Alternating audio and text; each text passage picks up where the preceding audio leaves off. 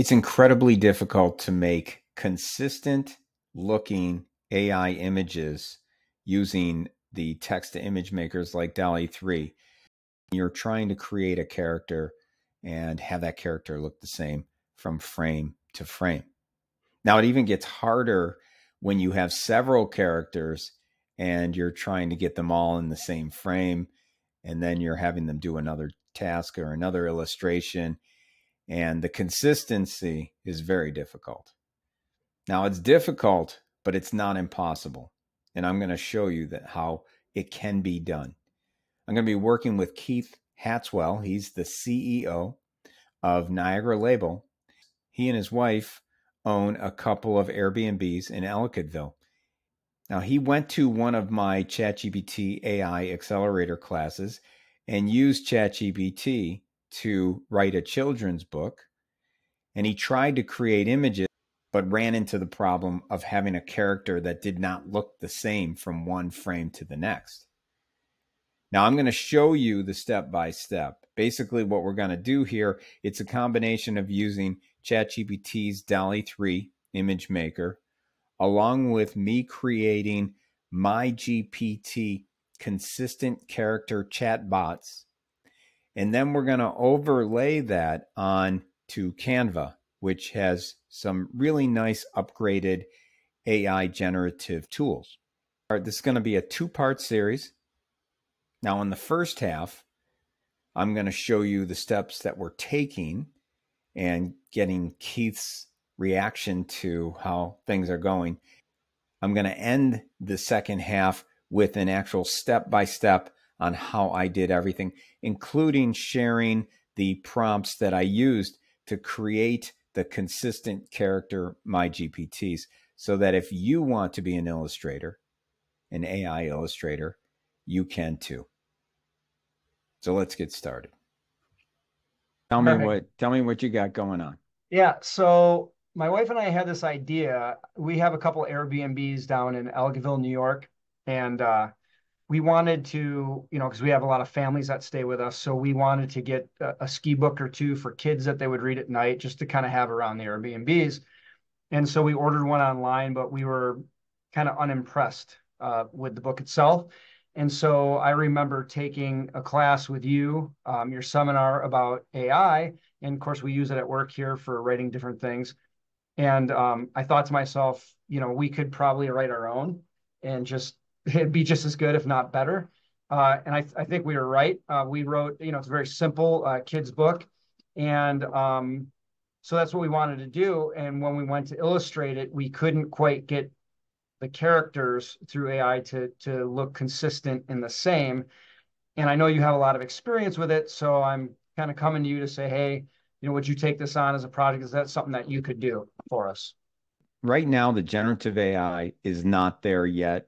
It's hard enough to get one character to look the same, doing different tasks from, one illustration to the next.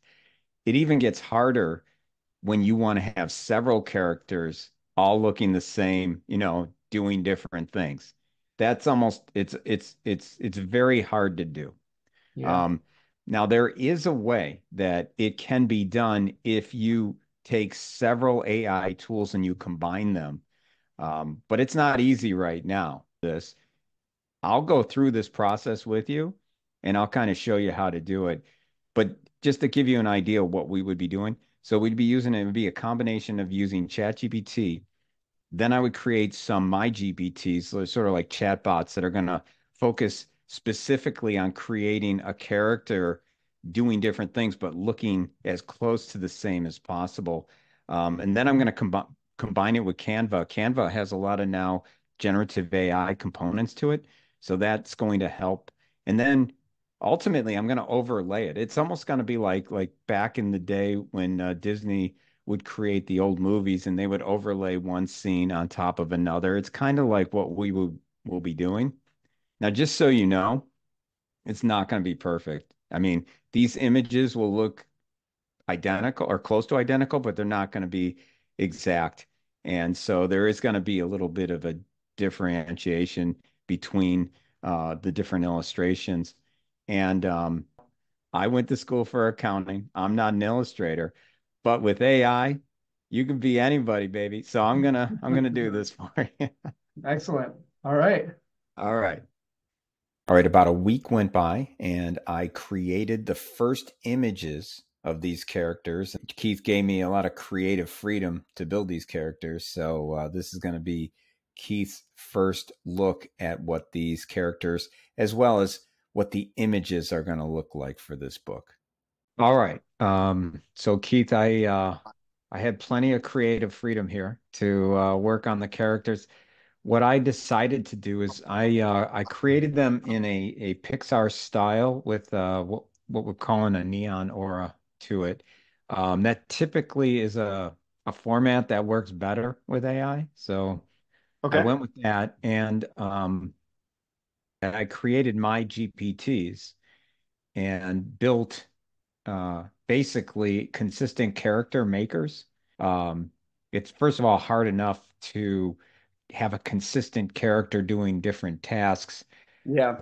Really complicates things when you add more characters. And what I learned from doing this is that when I add a second character, it stays relatively consistent. But then when I add a third and then a fourth, it gets really wonky and then it just loses character integrity. But what I decided that works best is having four separate my GPTs for each character and then having each particular page illustration created with Flora Fox first, and then I'm going to overlay the other characters using a prompt with a similar background. So then, Okay.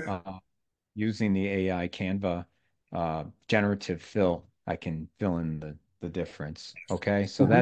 that's the approach I'm going to take. Now, want to introduce to you the new characters. So, four Oh, characters. wow. Oh my What do you goodness. get? Wow. How about that? Wow, that's great. Yeah, so meet Danny Deer, Flora Fox, Sally Squirrel, and Benny Bear. Wow, that's really cool. Good, That's great. good, good. Yeah, Wow. I didn't know you could illustrate. He's like I said, I'm not an illustrator, but I an am now. accountant. I am now with AI. Uh, Wow. That's really, really neat.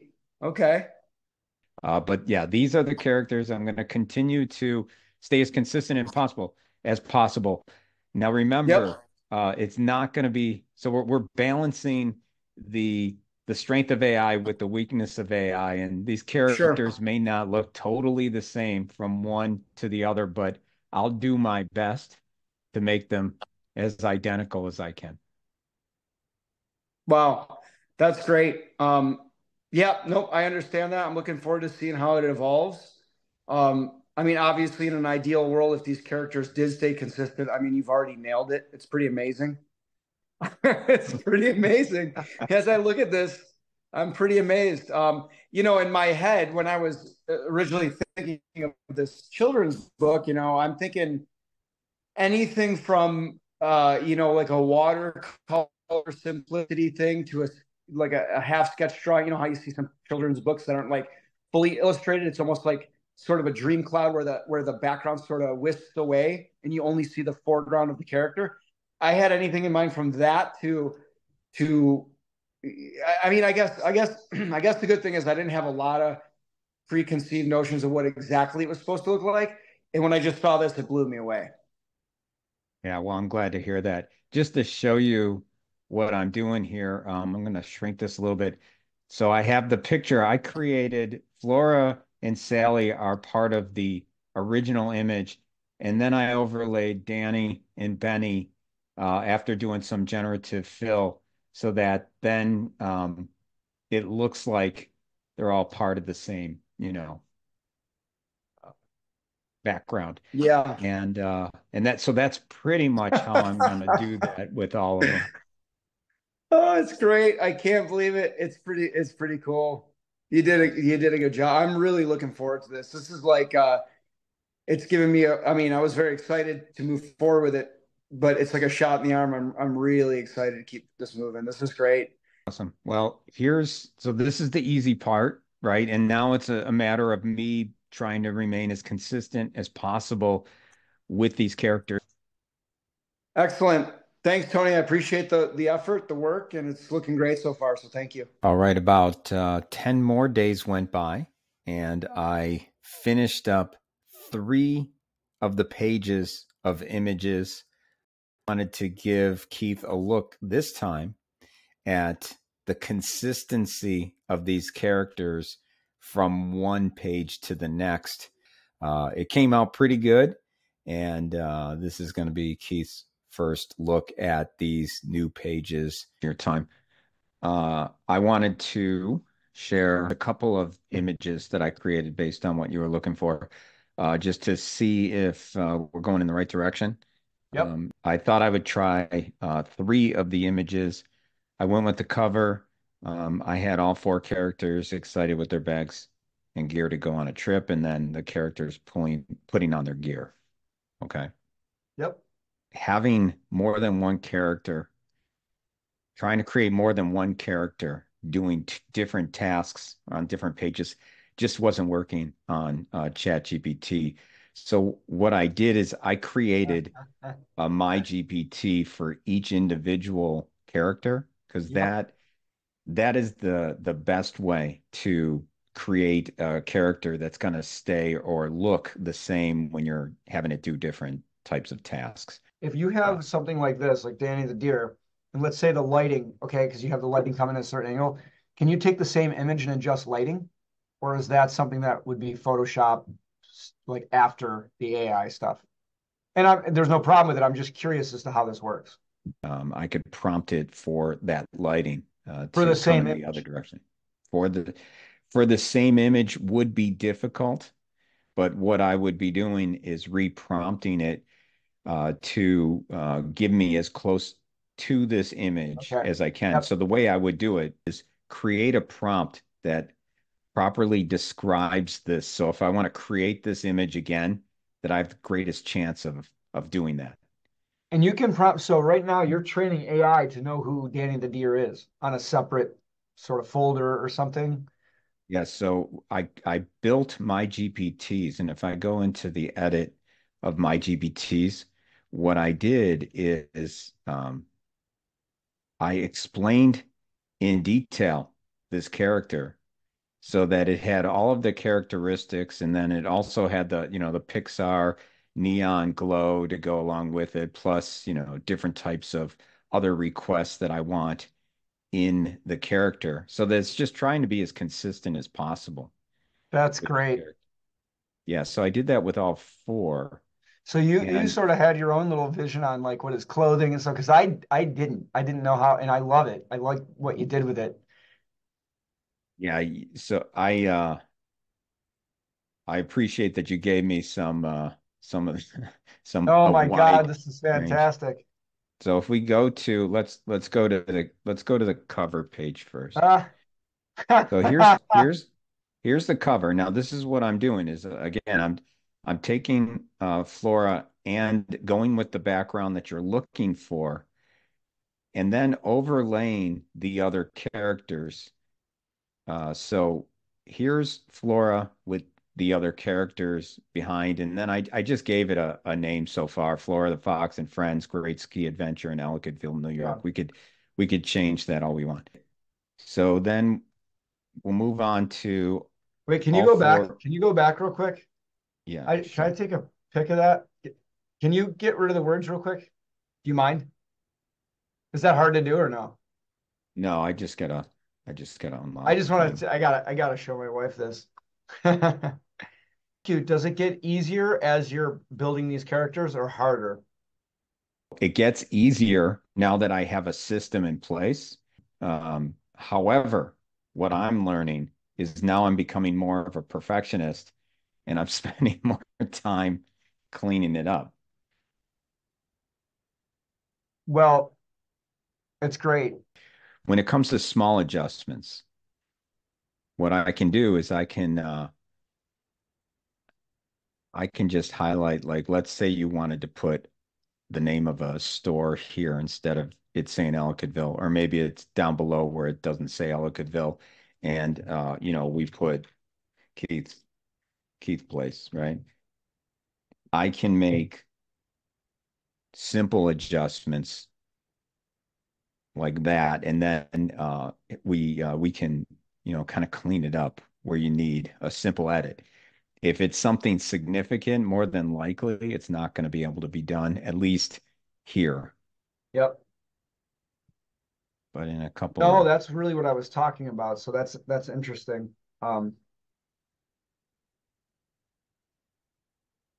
I love too that this background too, it's not necessarily huge mountains.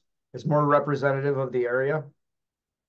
Yeah, well, when I prompted this, I made sure it was going to give me a backdrop of Ellicottville, New York.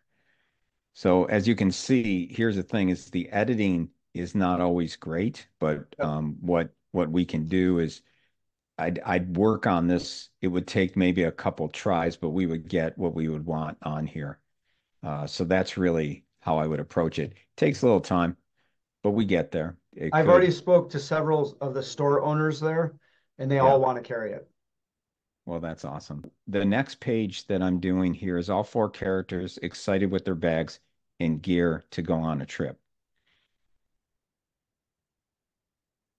So here we are, the car in the background. I have a couple of different looks at Oh, this, okay. I actually like and that. somewhere like this one, I wanted to get the car in the background, but it's tough to with all the characters sometimes to get enough background, because there's the car right there. And That's trying great. to squeeze everybody in while still showing the car. Maybe I could play around with it a little bit. Maybe I move. The problem is these guys are too big. So anyways, you see, I'm I just like it though. I trying mean, to. you still see it. You still see the car being packed. You still, that's that's great. That was all four characters excited with their bags. Here's the characters putting on their gear. That's great. I know what you're saying about that's that's pretty great. I know what you're saying about them all looking at the camera. Is that the way it's going to be? I mean, is that just the way ChatGPT because you're building a character? Is there the ability to adjust them? That's what I'm going to work on next is I'm going to make the more action illustrations. The way I set up the GPTs, they tend to come out this way, looking at essentially the camera. Um, Yep. and what I've been playing with is having, like I was working on Sally earlier and having Sally look to her left, smiling, as if she's talking to Flora or Yep. whatever. And I've started playing with that. So I'm gonna begin that process because you know I would like to have some more action shots. This is great though. This is really looking, I mean, the level of detail in it's fantastic. It is amazing, isn't it? It's absolutely amazing.